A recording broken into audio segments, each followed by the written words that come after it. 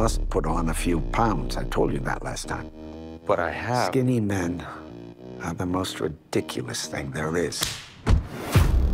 Thought that it would be interesting to try and make a film with 3 different stories. This is it, the moment of truth.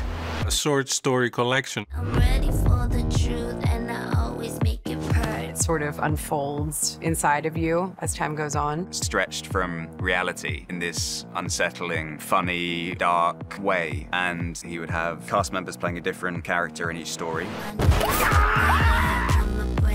There's this balance between wanting to be loved and accepted and controlled, and wanting to be free. I'm a brand new bitch. Feels like an alternate universe, honestly. The rules of the world just seems a bit off. There's something funny about these dynamics and circumstances. Kind of don't really know what you're feeling.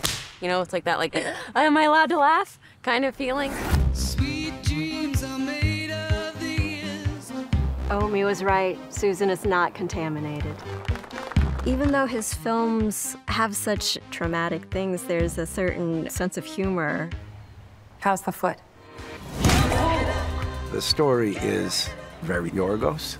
He has a gift for tricking you into seeing things that you can't normally see. There's a magic to that.